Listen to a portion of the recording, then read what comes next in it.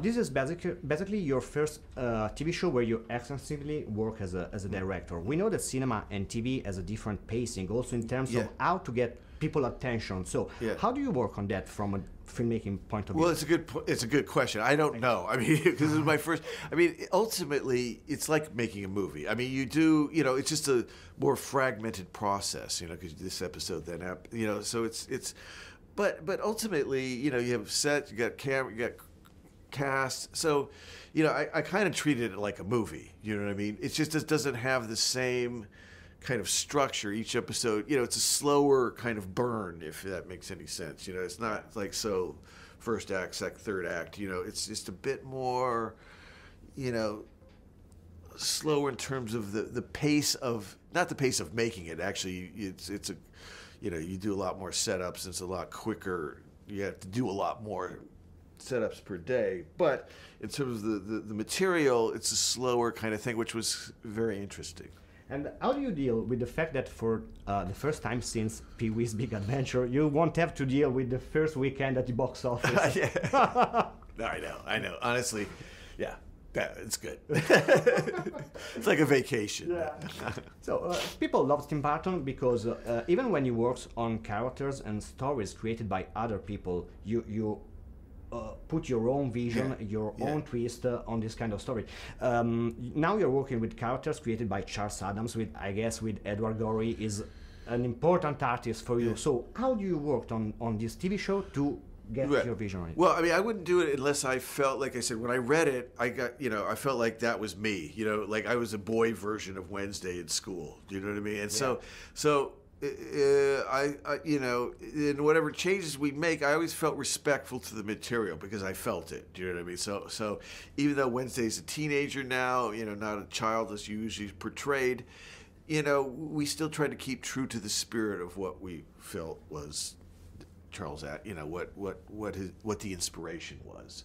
So, I always feel, like I said, I don't think too much about it. I just felt like I connect with this character, and so I feel like I understand it.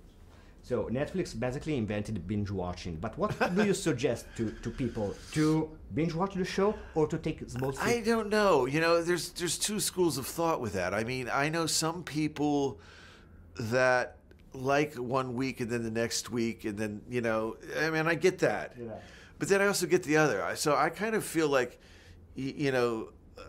mixed about it. I get that thing about, I think it depends on the show and the thing, and people. I think people, a choice is good in a way, but I'm somewhere in between the two. I'm not sure. So I know that while you were in Lyon and you were speaking with Monsieur Fremont, you told that while in all the COVID situation, you also thought about making maybe a new movie. But would you like to work with Netflix also on a movie, since that cinema was changing and has changed during the pandemic? Well, I mean, it has, but then it's kind of come back, and I think there's some sort of medium ground to where, look at, they finance some movies that most studios wouldn't finance. You know what I mean? So that's a very positive thing. And then however you work out what's theatrical and what's TV, that again, it's open for discussion, I think. And certain things, could be simultaneous. Certain things you want to see a little bit maybe in a cinema, and then it can go to, so I think there still seems like there's maneuvering room to, it should be based on which individual things, and but like I said, on the positive side, I think they've financed movies that most studios wouldn't have. So yeah. So as my last question, I don't know if you saw the interview released by Alan Moore, which he said basically that a character that we both love is a kind of a fascist. Yeah. So what do you think about this statement? Because basically I don't agree too much. Well, no, I mean, he is who he is, isn't he? And he that's the thing about comics. You can kind of read anything into it, whatever you want to read into it. I mean, for me, I didn't see it that way. For me, and I have my own kind of vision of it. It was like that. It's like that sort of duality of a person. Like there's light and dark within everybody, and then there's something that's, it's a bit Phantom of the Opera kind of a thing, or something hidden behind a mask. I mean.